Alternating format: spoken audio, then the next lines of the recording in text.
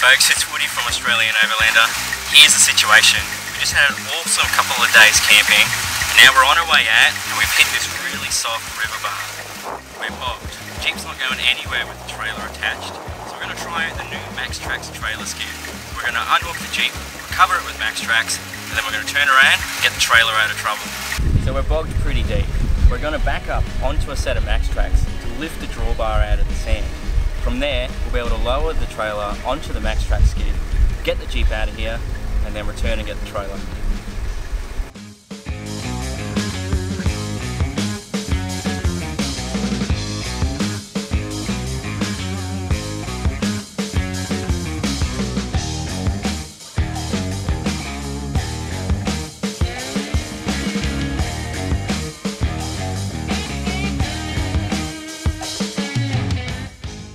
Now we got the Jeep up onto the Maxtrax, the drawbar is lifted out of the sand.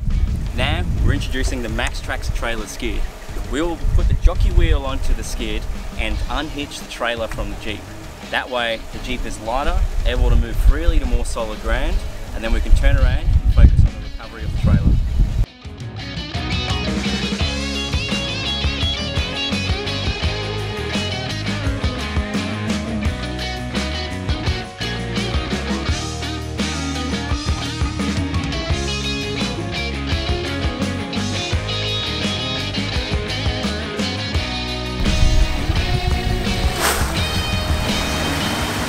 Alright, with the Jeep up on more firm ground, we've now run the winch line out. From here, we can tow the trailer with the jockey wheel resting on the skid. The skid has a ramped front face, so it should track in the sand nicely in the direction that we're pulling.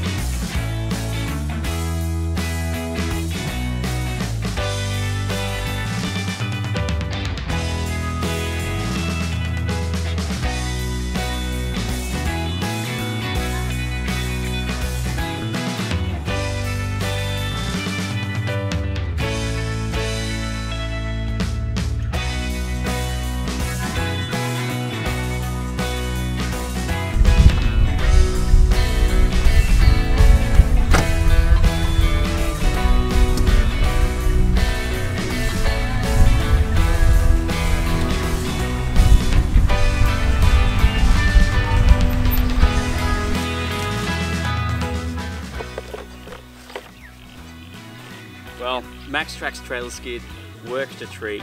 Using that to unhitch the trailer made recovering the vehicles one by one much easier. Definitely recommend, and I can't wait to put that to much more use down the road.